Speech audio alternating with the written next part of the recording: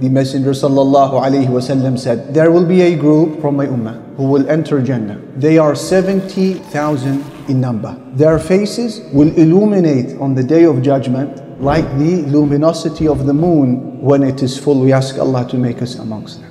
Who are those 70,000? There is another hadith. The Messenger ﷺ said, the nations were presented to me. How and when did he see this? Was it during the Isra wal Mi'raj trip? Was it a dream that he saw? Allah knows best. What did he see? I saw a prophet, and with him was a few people. And I saw a prophet with one or two people alongside of him. And I saw prophets, and they were standing all by themselves. Imagine a prophet sent by Allah subhanahu wa ta'ala to a community to give them da'wah, aided with wahi, connected to the heavens, communicating with angels, and not a single person accepts his da'wah.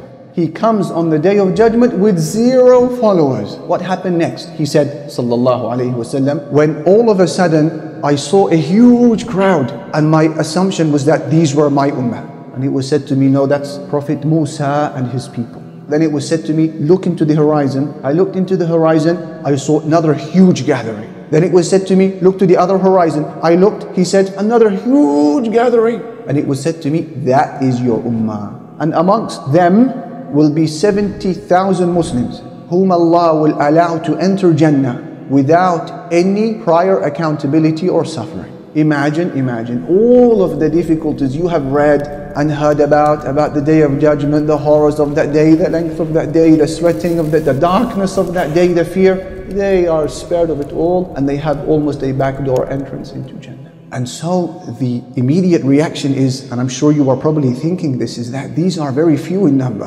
What is 70,000? I mean, that's all of Muslims since Adam alayhi salam till the last man. This concerned our Prophet sallallahu alayhi wasallam. In another narration I want to share with you, he said sallallahu alayhi wasallam, my Lord promised me that he will allow 70,000 people from my ummah to enter Jannah without any prior suffering or punishment, and with every 1,000 of them is another 70,000. With every 1,000 from the 70,000 is another 70,000. So how many? 4,900,000. And then the Prophet ﷺ said, and on top of that, Allah has promised me 3 handfuls from the handfuls of my Lord. 3 scoops from the scoops of my Lord. We ask Allah to make us from that scoop. Umar radiallahu anhu, when he heard this, he said, Allahu Akbar. He understood what this means. There is a huge hope. And meanwhile, our Messenger ﷺ went back into his home. He didn't tell them who these 70,000 are going to be. So the Sahaba began to speak. Who are they? Some of the Sahaba said, maybe they are the companions of the Prophet Muhammad ﷺ.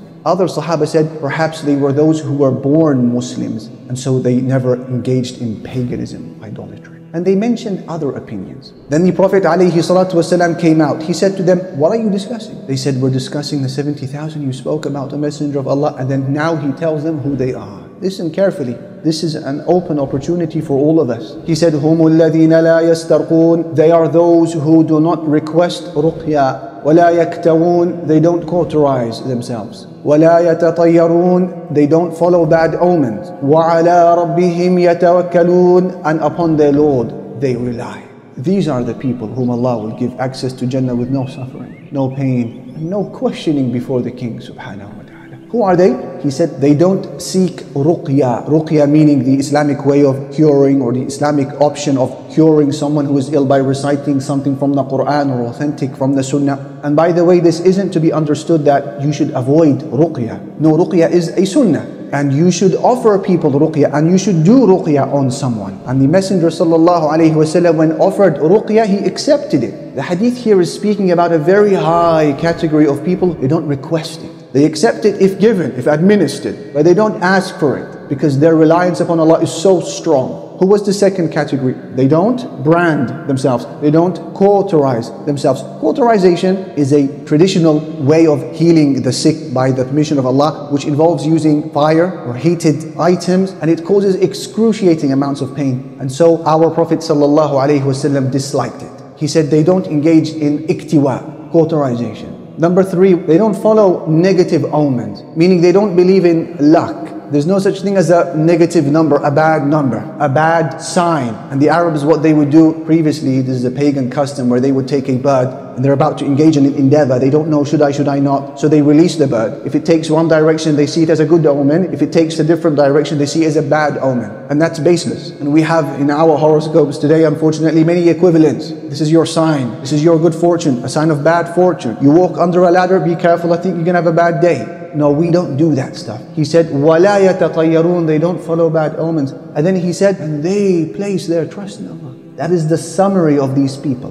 They place their reliance upon Allah subhanahu wa ta'ala. They are people of tawakkul upon their Lord. And so a Sahabi by the name of Ukasha ibn Mihsan, he stood up when he heard the Prophet ﷺ saying this. And he said, O Messenger of Allah, please pray to Allah that He makes me one of these people. He said, Anta minhum, you are one of them. So a second Sahabi stood up and he said, me too, Messenger of Allah, make dua that Allah makes me one of them. And he said, Ukasha beat you to it. Some opportunities in life present themselves once. Reliance upon Allah subhanahu wa ta'ala. It is an action of the heart, where a Muslim truly realizes that Allah Jalla Jalaluhu is in control of the universe, so the heart settles and all pessimism and anxieties and illusion and paranoia and OCD is flushed out, because you've realized that Allah is the most mighty and upon Him reliance should be placed. What is tawakkul? Imam Ibn Rajab al-Hanbali, he said tawakkul, reliance upon Allah Jalla Jalaluhu, is a state of the heart when it truly relies upon Allah in reaping the good it wants or repelling evil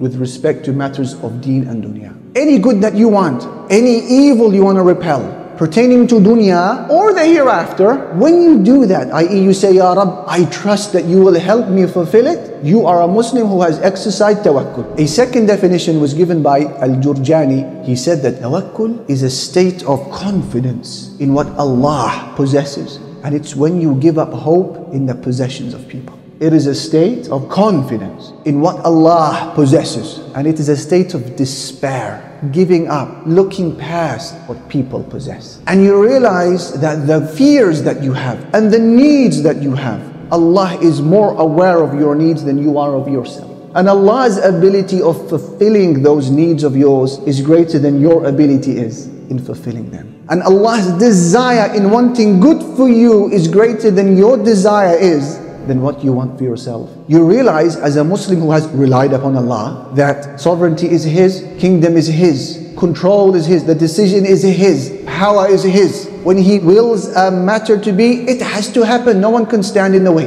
And when Allah says, no, this will not happen, no one can make it happen. A Muslim who realizes all of this, what happens? His heart settles at the bay of tawakkul, not looking past its Lord, when wanting to fulfill a matter of dunya or a matter of the religion. This is tawakkul.